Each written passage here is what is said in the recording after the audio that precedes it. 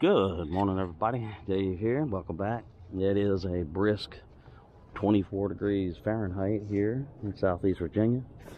We're continuing discuperating this particular stack of pallets, and this particular stack will be used to finish this little extension to the shed. I'm just completely out of room, and it's got quite tight in there, and when I start working on stuff, the sawdust can get rather intense, so we're going to do something about that, all that. But it is clear and cold, and depending upon where you are, I think it's right at 24 Fahrenheit here. You go up a few miles to the north here, it's like 21. No snow, it's clear, and temperature should warm up quite a bit here. Well, let's call it about 43 Fahrenheit today, which is normal for this time of the year here. This is some of the wood from the pallet slats, and I feel I could probably get more than enough between what you see here and the other stack, and I got a bunch more I can go retrieve. And anyway, I've been working inside the old wood shop here and getting everything all straightened up and everything, but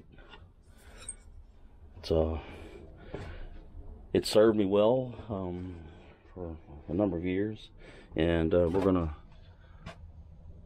knock this out, rearrange this particular 2x4 and shift it over slightly and kind of reinforce the ridge up here, and then go create a entrance there, and we'll keep most of this wall intact, but because it'll, give a place to hang or put shelves up and stuff like that. But I've been wanting to get a wooden lathe for a long time now, and I think once I get this particular extension done, that'll enable me to do that, and put a little dust collection system up in here. Nothing too extravagant, but anyway, that's what we're up to today. Oh yeah, let me show you something here. We had gone camping, and the wind had gotten so bad we experienced some punctures from little sticks and twigs and everything. So I brought the tent. We got finished. We got the tent back over to our property, and we got some holes to patch up. I used duct tape over the night. Well, this was about 5 days ago now, 6 days ago, I guess. But anyway, we'll clean out the stove. It's in the other shed, and you can see the pipe here. I mean, the stove did great. Well, what did this was the winds had gotten so intense, it had poked the holes through it, and there you go.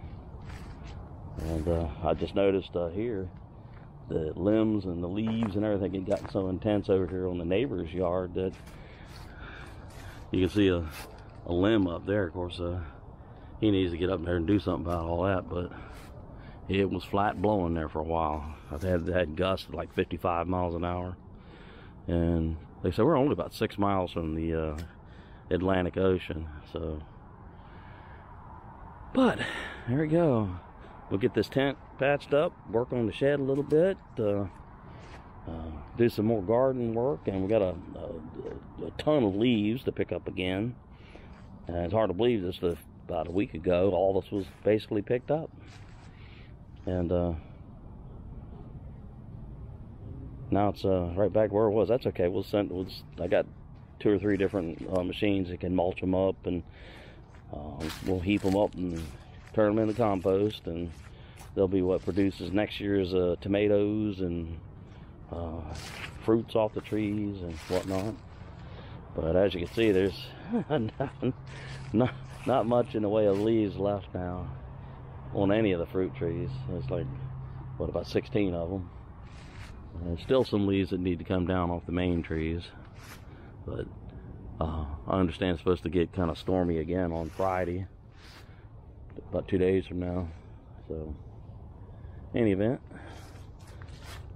yeah, these little twigs, man, and that's all it was, just little twigs, but they come out of that tree with such force it poked holes in there. So I got that patch kit in there, and while we got it pitched up like this, we'll go ahead and check the seams again. It's been a good tent, but I think next year we're going to do something different. Anyway, let's get ready to take care of some stuff. Alright, everybody have a great day.